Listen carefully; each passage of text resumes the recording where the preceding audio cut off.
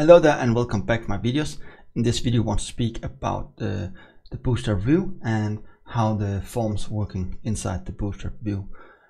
I will just practical show how it's basically set up, and then I will use a lot of other videos to show every single form for you, functions like inputs and file upload and everything else. So let's starting it up and continue. Before we continue, I really hope you appreciate my channel here and you want to subscribe it. If you have any questions, please make a comments below and I'll try to answer them as fast as possible. Thank you so much. So let's begin. So let's creating the form tag, the v form, and now we basically have starting up the form in bootstrap-vue. So let's create a basic input here. It's not v form, it's a b form, sorry. And when we have the input here, I will just create a v model and let's call it test input.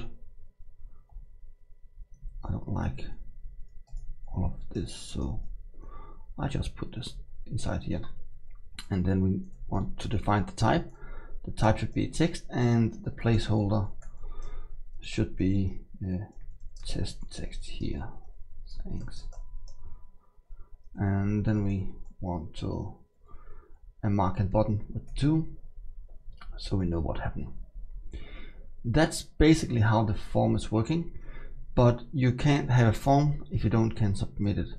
So let's build one with the B button, and the type should be submit, and the class should be mr2. That's meaning mark and write for 2. And why we do this, it's because I will create a reset after that, and we call the variable for primary. Now I have to submit. I'll just copy this and say it's reset, remove the class, change the variable to danger, sorry, and then put reset inside. And we want to show what's happening here, and then we have the form. Going down to the data section and say test, what we call it, test input.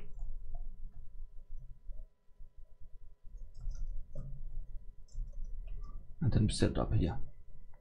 Let's go in for the browser and see how it's react. And then we have a very nice input with the submit and reset. So let's say test and just say submit. So you can see it's jumping up, nothing happening. So right now it's nothing happening. So going back to the editor, oh, I can see we have it wrong up here. We say test input here. So let's save it one more time and going back for this one, and now you can see something happening here. And again, if we just press submit, it will just reload the site. So let's enable the submit and the submit here and reset, because if you put it inside here and press the reset, that's meaning we don't reset the variable inside the view, but we reset it in the content here. So if you do this and press submit, it's remove everything. So the next step we want to do is enable the submit and the reset button. So let's go back for the editor. Let's scrolling down here to the methods, and we want to create one with the on submit. Take the event inside, and we want on reset. It's just the functions we create. And on submit we want to say event prevent default. When you use the prevent default, it's meaning like in the submit, you can see when we press submit, then it's reloading the site and sending the post out. When you use the prevent default, it's meaning we will blocking for the reload function, and that's what we want now, because we just want to push it out here. Console log test input.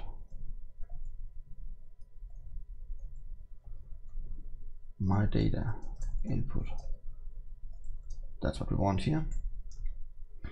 And when we reset it, we basically just do the same, say event prevent default, and here we just say test and then the input, and we set it to nothing.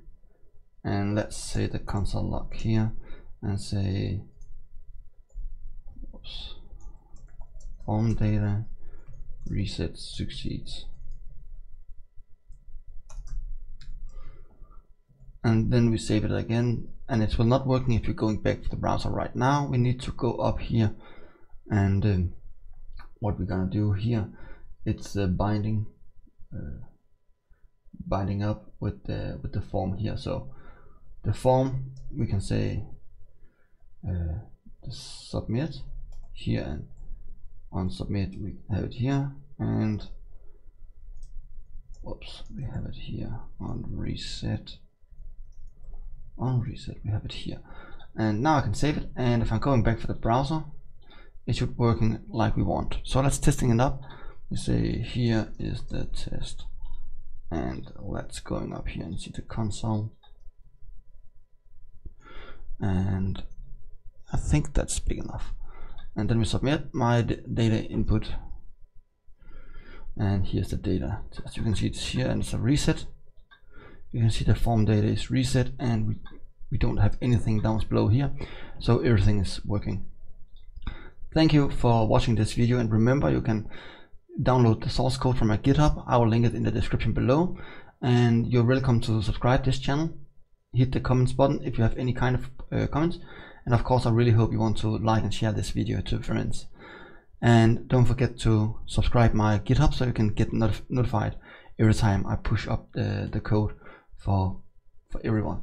Thank you so much, and hope to see you next time. Goodbye.